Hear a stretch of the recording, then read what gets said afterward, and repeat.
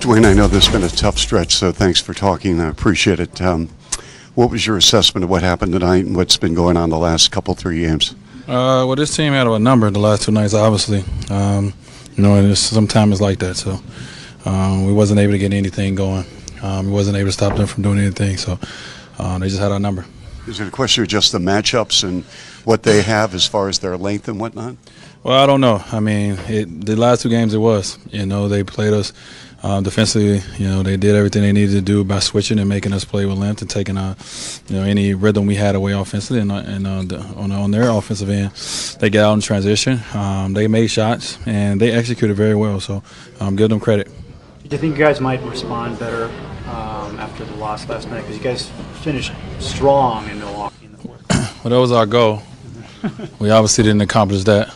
But as I continue to tell these guys, whether we came in here today and, obviously we got things that we need to fix.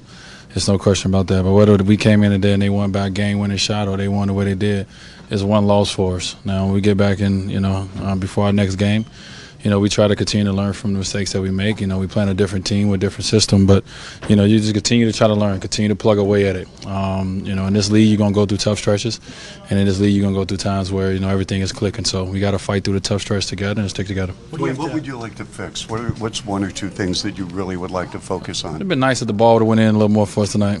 I understand the game is all about, you win championships by your defense, but you also got to be able to put the ball in the basket. And tonight we missed layups, we missed all kind of things. So, that'll be one thing offensively to get a little bit of movement going, get some better opportunities. But defensively, we got to get back to making sure we take care of the transition, make sure we take care of rebounding, and from there, so make a mislead.